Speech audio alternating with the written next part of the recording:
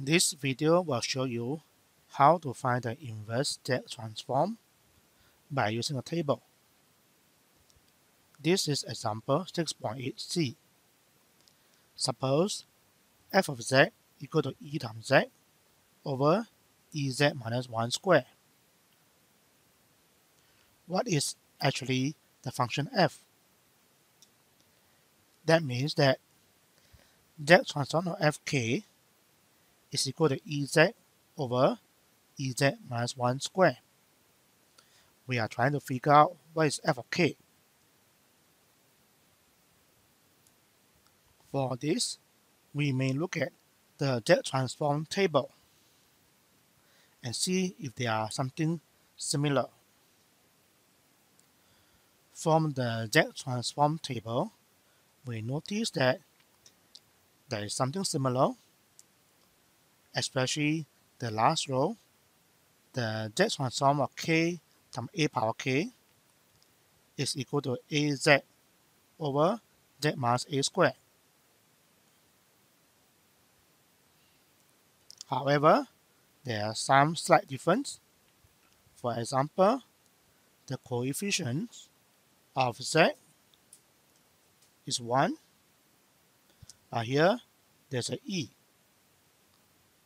Therefore, we have to think of some ways to get rid of e. First, we note that e times z minus 1 can be factorized as e times bracket z minus 1 over e.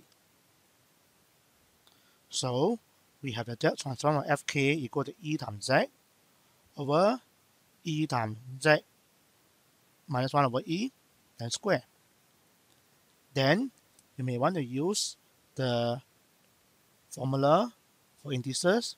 We know that a square b square is equal to ab whole thing square. So, the denominator is equal to e square times z minus 1 over e squared. Now, these two e can cancel, which gives us z over e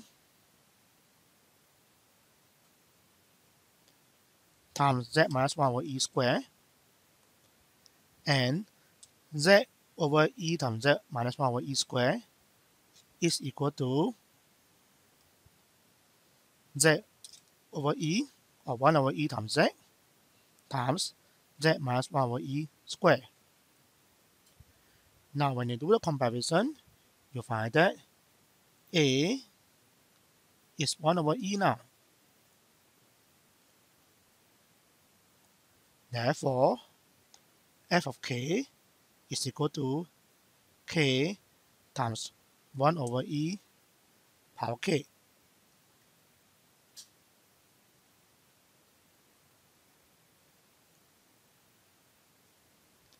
That is how we find the answer of inverse Z transform by using this table.